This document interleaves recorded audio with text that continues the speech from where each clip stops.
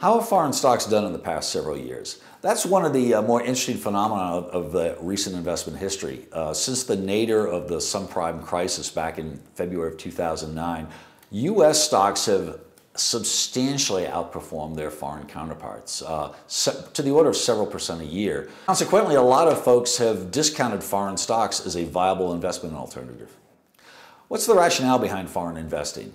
Well, most folks are aware that there's a lot of different industries out there in different countries, and that's kind of important. Industry weighting is a key diversification factor in any investment strategy.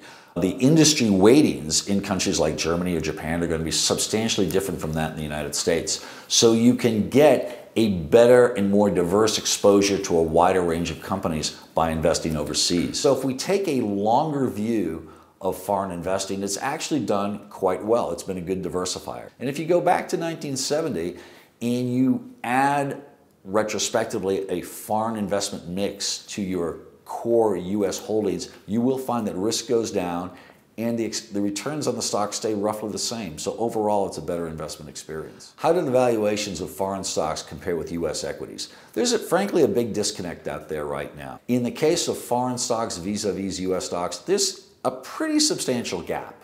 To give you an idea, the cyclically adjusted price earnings ratio, which is a commonly accepted metric of value, is about 29 for the United States, which is well above their historical averages.